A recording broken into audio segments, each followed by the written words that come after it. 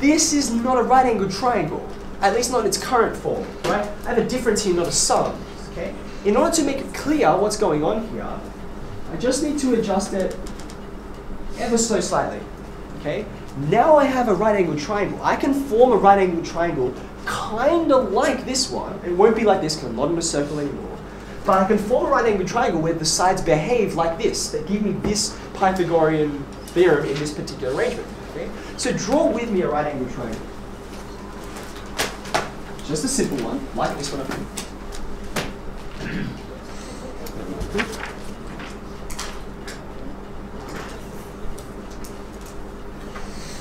Okay. Now, because I've got x squared on the left, right, and then I've got 1 squared, and y squared on the right, okay? What that means is, in our fictional right angled triangle, x squared, or x, is which side? Which side is it? According to Parametric, it's the hypotenuse, is it not? It's the biggest side, and these two are the sums of the squares of the smaller sides, okay? So that means x is over here, and then in some arbitrary sense, that means I'm going to have a 1 and a y on the other two sides, okay? Now our next step is a bit arbitrary, right? But we've done this as mathematicians just so we have a bit of consistency, and the maths does end up being slightly simpler. If I put theta up here, I really could put theta in either spot, it doesn't matter. If I put theta up there, I can get some relationships, some trig relationships out of this, just like I got out of that right angled triangle, right? What relationships are going to get?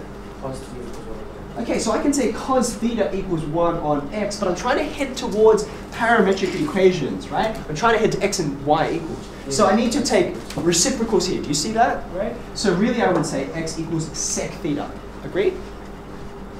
So that's good. So now I've got a relationship I can put into here. How about y? What would be a handy thing to get a relationship with trig with y? I probably want to relate it to 1, right? I don't want to mix it in with the x. The whole point of parametric equations is to separate x and y out, right? So I want to relate these two, and the ratio I would choose is opposite on adjacent, which is tan, right? So I would say tan theta equals opposite on adjacent, right? Does that make sense? So y is just tan theta. Okay, does this make sense? Now you have a look at this. Is this going to check out sec theta and tan theta? Is it going to check out here? And the answer is absolutely, because sec squared minus tan squared is equal to 1, which is brilliant, okay? Just like we saw before with this one, the simpler version, okay? All I need to do to get it over here is to say, well, I need to scale it by this amount for x, I need to scale it by that amount for y. Does that make sense? So I'm going to have a sec theta and b tan theta as my parametric equations, okay? Now, one last little piece, okay? There's a bit of a problem when we look at the domain for theta, because remember we said theta can't just be anything you like, right? Now this, in theory it could work, but really it's kind of a poor choice when you have a look at the function that you're dealing with, okay? Because when I've got sec theta and tan theta, like where do you want them to exist, right? Think about this. What do the graphs of sec theta and tan theta look like, for instance? Where's sec theta?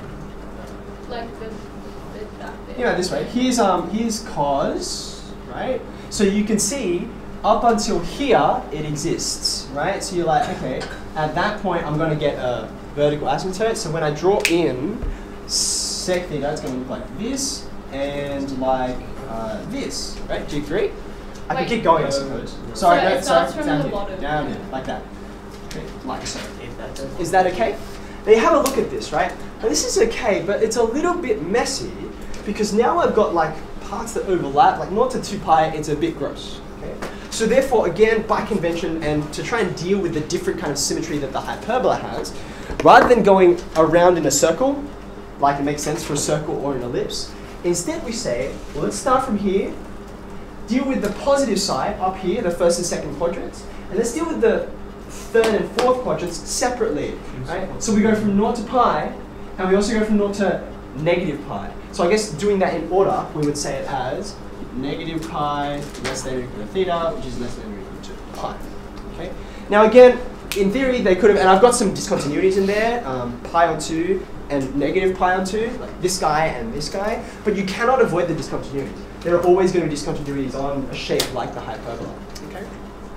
Now, why do we use these? What was the point of, like, boy, does this seem complicated as compared to this? Okay?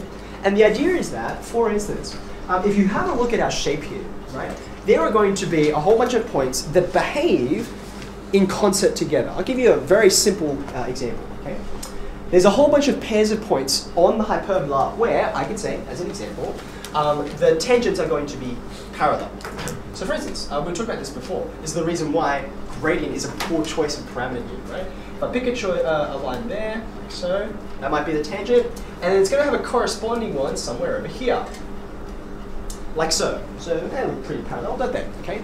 Now they're not the only ones. There's an infinite set of other points that will still do this parallel thing, and I can keep on moving.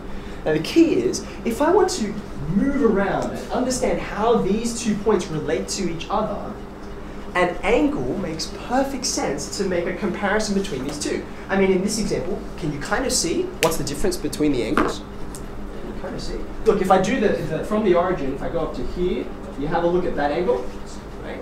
And then if I go over to here to the other point, you have a look at that angle. What's the relationship? They're complementary. They are supplementary, aren't they? Okay. So just in one fell swoop, we can see a clear algebraic relationship between those two. It's very obvious to see, provided you have a parameter to talk about it with, right? Now the downside is the algebra ends up being substantially worse. For example, I will come around and show you in a minute. Do you remember there was this question, right? To prove that from one focus to another, that distance there always is 2a. Do you remember that question? Yeah.